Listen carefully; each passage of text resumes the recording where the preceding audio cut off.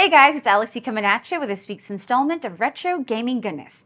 Now when it comes to video games of the old school variety, there's definitely a wide selection to choose from. Whether it be straight up classics you played 20 years ago, a refined version of an already awesome retro gem, or a totally new beast with a vintage coat of paint, best believe we have our eyes peeled. The same goes for consoles that seem to be popping up left and right. There's literally a whole lot to unpack. But as we go through our catalog of action-packed titles, we got a couple that might pique your interest this week. Aside from that, a very large and very fun gaming machine from the past might just find its way into your fingertips. If you're curious, stick around to know more. But before that, make sure to like and subscribe so you'll always be up to date with the latest retro news. Click that bell icon so you'll know exactly when our news goes live. Let's go!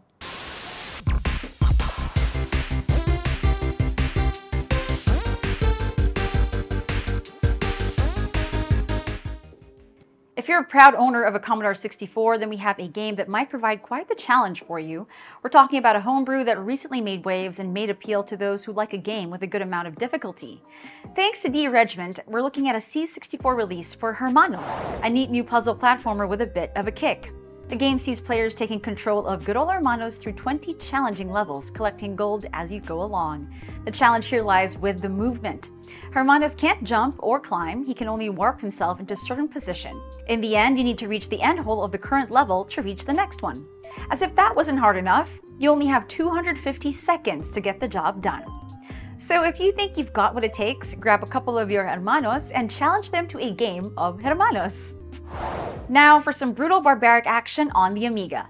If you're familiar with the work of Tigerskunk, like in Via, there's a new game in town, and it definitely packs a punch. We got a brand new demo to his upcoming side-scroller called Krogharr, a new OCS action slasher that not only looks good, but hits hard.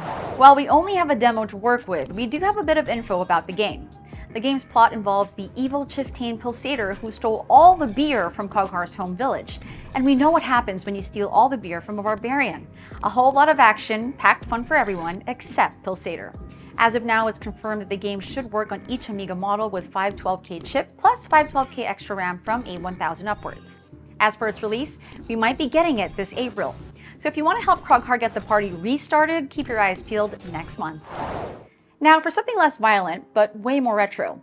If you've ever played on a pinball machine or fooled around on the only starting game that was any fun on Windows NT and had a whole lot of fun, then the FlipOnGo might be up your alley.